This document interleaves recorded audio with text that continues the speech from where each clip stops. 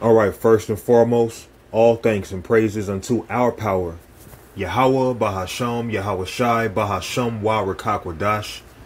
Peace, blessings, much respect to the elders and the apostles of Great Millstone, on down to the rest of the elders who rule well within Israel.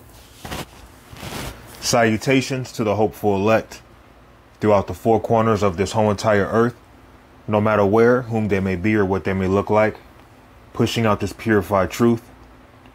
The rest of the church true believe as well. You men who may not be teachers or prophets, women, sons, and daughters also. The water to Yahweh Shai, because without him enduring and going to that cross for the nation of Israel and the nation of Israel alone, none of this would even be possible whatsoever. Okay?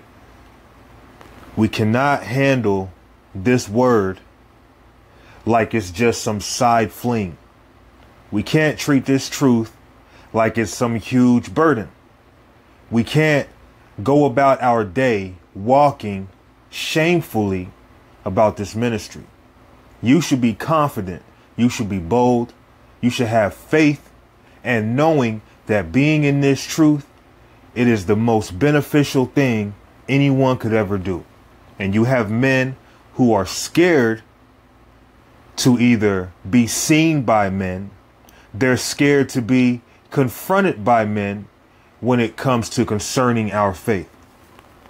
All right. Now, at my job, I've been, I've done my best to be low key as possible. But people have seen me on the streets teaching. So just last night at work, one of the employees that work with me, he was an Edomite, and he had asked, what was I doing outside? I had on some colorful such and such and such. What were you doing out there? And I just laid it out. I crossed my arms. I looked him in the face. I was like, I was teaching the Bible. I was like, go ahead and laugh if you want to laugh, right? He didn't laugh.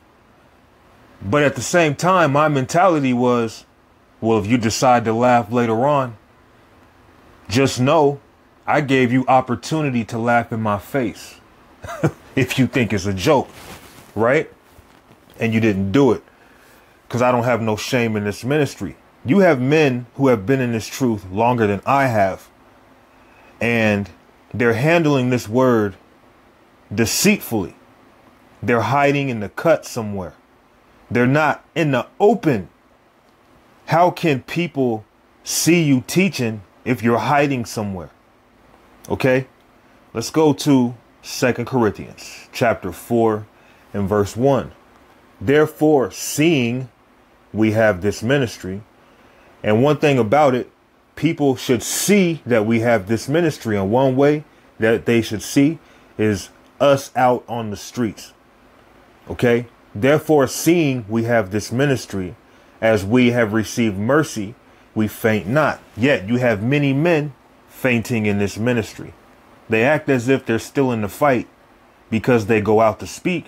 But when they go out to speak, they're going out in locations where people won't see them because they're scared of being confronted. They're scared of losing their job. I've been confronted at my job a few times about me teaching, and I still have my job. OK, Yahweh Ba'ashem Yahweh Shai is in control. And a lot of men, they don't believe that. A lot of men in this truth are not really in this faith. Just because they come off like they're in the battle, they're not even fighting. A lot of men are in this truth shadow boxing.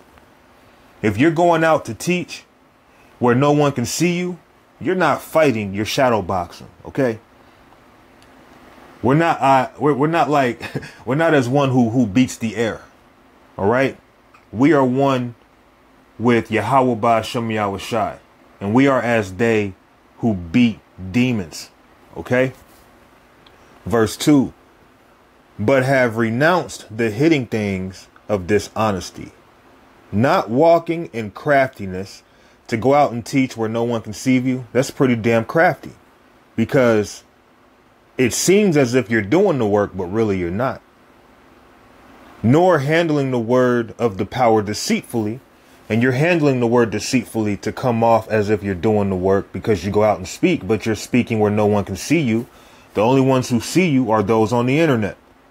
But those in your city where you reside, they don't see your ass. So you think not being seen is a safe haven for you. You don't want to be confronted. You don't want to lose your job. You don't want to look silly in front of women. All right. Where I teach, if someone sees you, they're going to see you again. Back in the world, I remember if you had beef with somebody, if you were running your mouth, you would have to back it up because you would see that individual somewhere. You might go to the grocery store, bump into that person. You might go to the mall. You might go to some party. You always end up bumping into this person, right? A lot of men, they're scared of people bumping into them when they're teaching because they're ashamed of the ministry, but they come off through craftiness and deception as if they're really in the fight, and they're not. Okay? Nor handling the word of the power deceitfully, but by manifestation of the truth, commending ourselves to every man's conscience in the sight of the power. So we're not doing this dishonestly. We're not doing this deceitfully. We're not doing this in craftiness. The true brothers aren't. Now you have men who are. You have men who other men look at as elders. You have men who look up to these men and see it as okay, who are doing it because it's safe. It's the easy way, but you're not really in the fight. And then yet you think there's going to be a place on the chariot for you when Yahweh Ba'Shem Yahushai knows your ass has been hiding.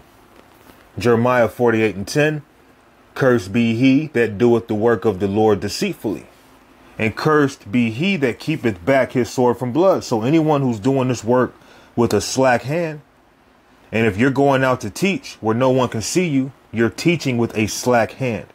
The whole purpose of going out is for people to see you. Okay? But if you're going out to teach where no one can see you, you're in the cut somewhere, you're better off just going to your basement and teaching down there. If you have a basement. Or go into some shack or some shed somewhere and go do a video there. Why not?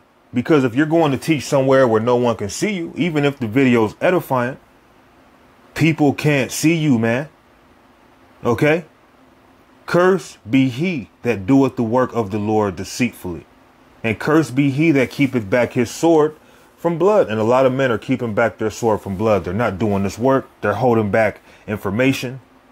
They're trying to appease people's feelings. Okay? The Lord is going to get all you men like that. Let's go to the book of Luke, chapter 9 and verse 26. For whosoever shall be ashamed of me and of my words, of him shall the Son of Man be ashamed when he shall come in his own glory and in his Father's and in the and of the holy angels. So if you're ashamed of this ministry, you're going to be hiding out somewhere where people can't see you. If you're ashamed of this ministry, if someone confronts you and asks, hey, are you out there teaching? And you say no, you're ashamed. And you have a lot of men, they are ashamed of this ministry. Here it is again. I've been confronted at my job a few times and I still have it. All right. Not only do I still have it, people talk at my job, man. I work at a job where a lot of people work on one shift, and then other people from other shifts, because they may work overtime all the time, they may also be an accumulation of more ears on my shift. So a lot of people at one time work at my job. So people know what I do. Now, this is where I work.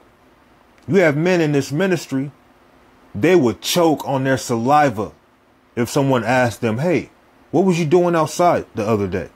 They'd be like, oh, that wasn't me, man. You got the wrong guy. Right? Well, if you're ashamed of Yahweh Shai, he's going to be ashamed of you. We're not even in the time of being, chastised with death. And you have men acting scary, tucking in their tails, man.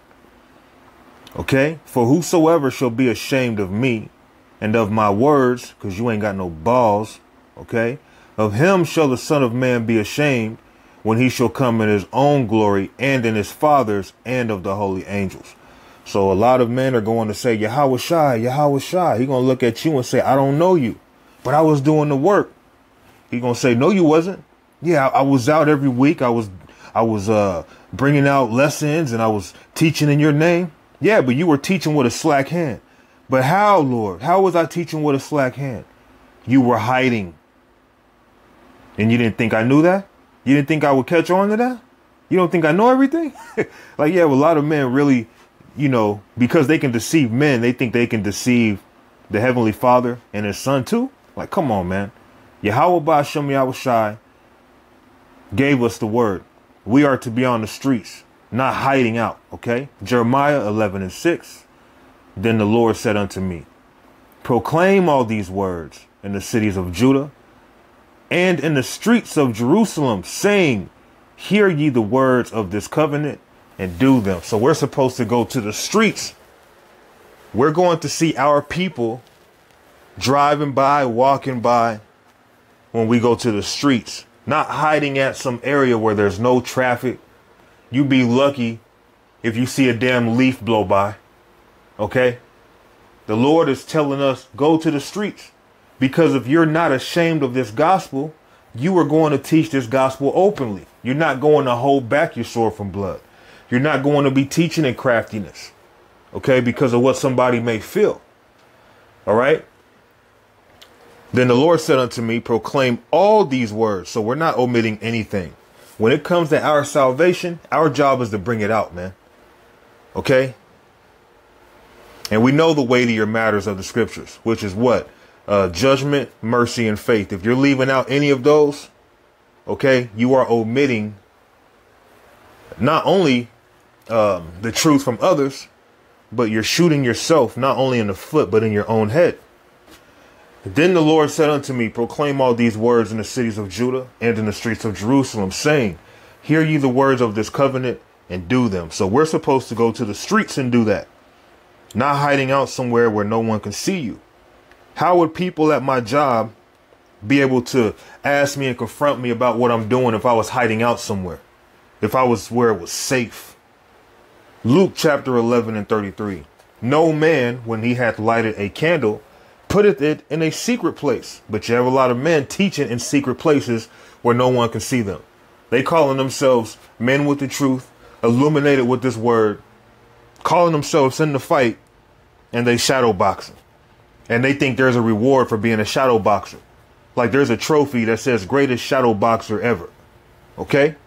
No man, when he hath lighted a candle, putteth it in a secret place, neither under a bushel, but on a candlestick, that they which come may see the light. And who are they which may come?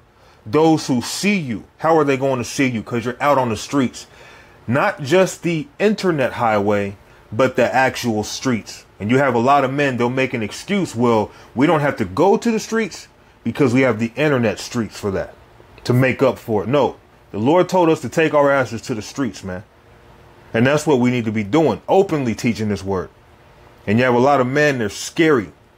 They're hiding out and they're really thinking they can take the short end and still receive the kingdom of heaven, still receive salvation. It ain't gonna happen. You're playing yourself. I don't give a damn if you're new or if you're an elder. We can't do that.